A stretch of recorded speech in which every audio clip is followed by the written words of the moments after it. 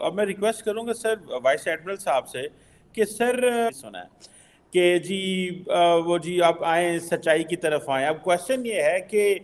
Establishment judiciary and political class largely جب لوگ over simplify کرتے ہیں, وہ کہتے ہیں جی ٹھیک ہے ڈائلاگ ہونا چاہیے, ٹروتھ اینڈ ریکانسیلیشن ہونی چاہیے, تو وہ کہتے ہیں چلیں جی ٹھیک ہے لیٹس فالو دا کانسٹیٹیوشن, سب کچھ ٹھیک ہو جائے گا, کوئی مسئلہ ہی نہیں ہے. سو آپ کیسے دیکھتے ہیں یہ جو کویشچن ہے ٹرسٹ اینڈ کریڈیبلٹی کا فار دا نیکسٹ گورنمنٹ, کیونکہ ہم جب چیلنجز کی بات کر رہے ہیں, آپ نے ہائی لائٹ کیا کہ اسٹیٹ اسٹرکچر کی بات کی, گورننس کی بات کی, انفلیشن کی آپ نے بات کی, ہم نے بہت ساری باتیں کی ہیں, لیکن جو کور آف دی کور ایک ایشو ہے فار دس گورنمنٹ وہ ان کے اوپر ٹرسٹ ہے. سو عام آدمی سمجھتا ہے کہ میں کیوں پیسے دوں ان کو, میں کیوں ٹیکس جمع کراؤں گا, تو ہم پھر سارا ٹائم اگر باہر سے پیسے لیتے رہے تو وہ تو ہم لے ہی رہے ہیں آلریڈی اتنے سالوں سے. So how to one trust and then پھر اس پہ ذرا تھوڑا سا ہمیں لائٹن کریں سر. آئی تھنک کہ جو پروفیسر صاحب نے بات کی اور امبیسڈر اعزاز نے بات کی, پروفیسر بلال نے بات کی, وہ بالکل بجا ہے, اور آپ نے بھی اس طرف اشارہ کیا. میرے اپنے خیال میں جو ایگزسٹنگ ہمارے پاس اسٹرکچرز ہیں, جو رولز ریگولیشنز ہیں یا آئین ہے, آپ انڈیویجول اوتھ دیکھ لیں, وہ باؤنڈریز بالکل کلیئرلی ڈیفائن کرتے ہیں. تو ہمیں صرف اس باؤنڈریز میں رہ کے اور اپنا کام جو ہے, اور یہ صرف اس میں کیا کہتے ہیں ایک نیت کی بات اور ایک ایکشن کی بات کے بھی سب مل کے یہ فیصلہ کر لیں کہ جو جو ہماری باؤنڈریز آئین نے ڈیفائن کی ہیں اس کے اندر ہم رہ کے کام کریں گے. اور اگر ہم کوئی امینڈمنٹ چاہتے ہیں یا کوئی ایسی چیز, کوئی نئی چیز لائے, تو میرا اپنا خیال ہے کہ پہلے امیڈیٹ چیزوں کو ایڈریس کر کے اور پھر اس کو ایوالو ہونے دیں. ہمیں ریسٹرکچرنگ کی ضرورت ہے گورننس اسٹرکچر میں بھی, اور جیسے انہوں نے پروفیسر صاحب نے کہا معاشرتی, میں بالکل ان سے ایگری کرتا ہوں کہ ہمیں جو اپروچ ہے وہ سوشو پولیٹیکل اور سوشو اکنامک ہونے چاہیے, سوشل اپروچ چاہیے, تاکہ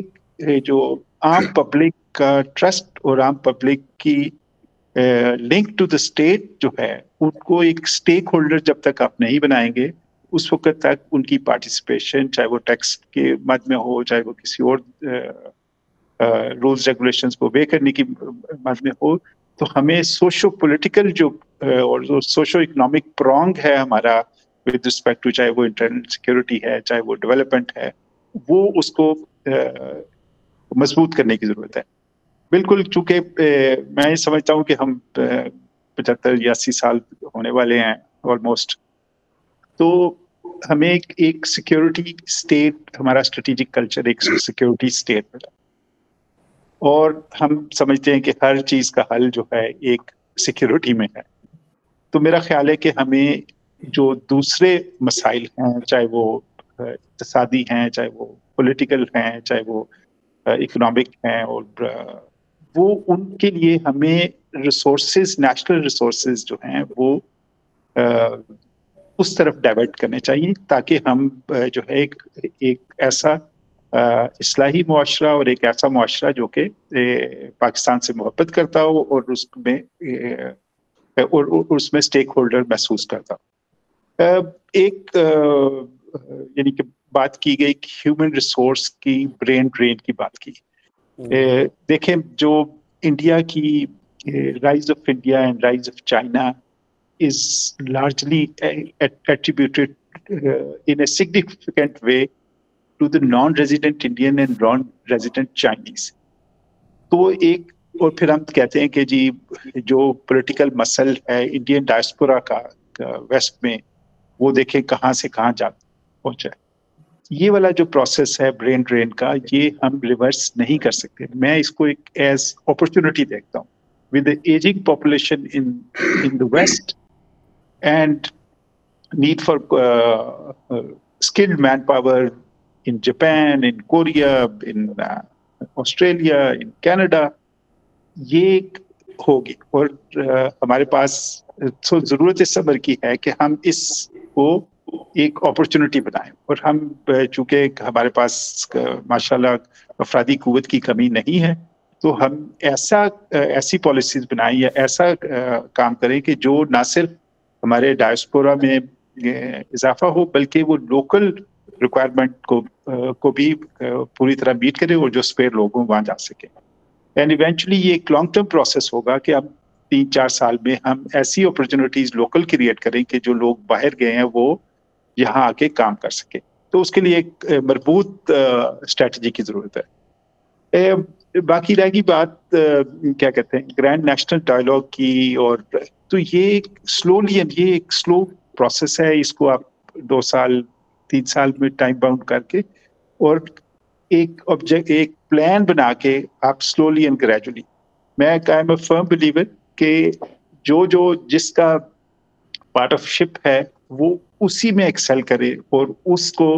اور وہ نیشنل کاز کی طرف کنٹریبیوٹ کرے. ہم کوئی یعنی کہ یہ جو نظام ہوتا ہے جو ڈس فنکشنل نظام ہے جو کہ جس میں ایک پلر ہیوی ہے یا اوور بیئرنگ ہے یا دوسرا ویک ہے, تو یہ لانگ ٹرم پہ نہیں چل سکتا. تو میں بالکل اگری کرتا ہوں کہ ہمیں ایک ایسے اسٹرکچر کی ضرورت ہے جس میں معاشرتی طور پہ جو لوگ ہیں وہ ہمارے ساتھ کنیکٹڈ ہوں. رہ گئی بات ٹیکس کلیکشن کی, اور دوسری بات اس میں جو نمبر 1 ریکوائرمنٹ ہے ہمارا جو ایکسپینڈیچر ہے, یعنی کہ ہم کماتے اگر 10 روپے ہیں تو ہمارا ایکسپینڈیچر جو ہے وہ 80 روپے. آلدو کہ ہماری کمانے کی کیپیسٹی بھی 10 روپے سے بڑھ کے ٹیکس کلیکشن جو tax to G D P ratio جو ہے وہ اگر 15% پہ آ جائے تو ہماری 80 روپے ہو جائے گی. لیکن ہمیں گورنمنٹ کا سائز اور گورنمنٹ کے جو ایکسٹراویگنٹ سٹائل ہے اس کو اف نتھنگ ایلس آپٹکس کے لیے ہمیں اس کو بہت ضروری ہے کہ ہم اپنے ایکسپینڈیچرز وہاں کریں جہاں نیسسری ہیں اور ہم اسپینڈ تھرفٹ نہ ہوں جو کہ ہم گزشتہ کئی سالوں سے وہ ہے. تو اگین فنڈامنٹلز ہمارے اسٹرانگ ہیں کیونکہ we have almost hit the rock bottom. سو یعنی کہ اگر ہم if we put our act together تو ہمارا راستہ یعنی کہ ڈائریکشن ایک ہی طرف وہ اوپر ہی کی طرف ہو سکتی ہے. تو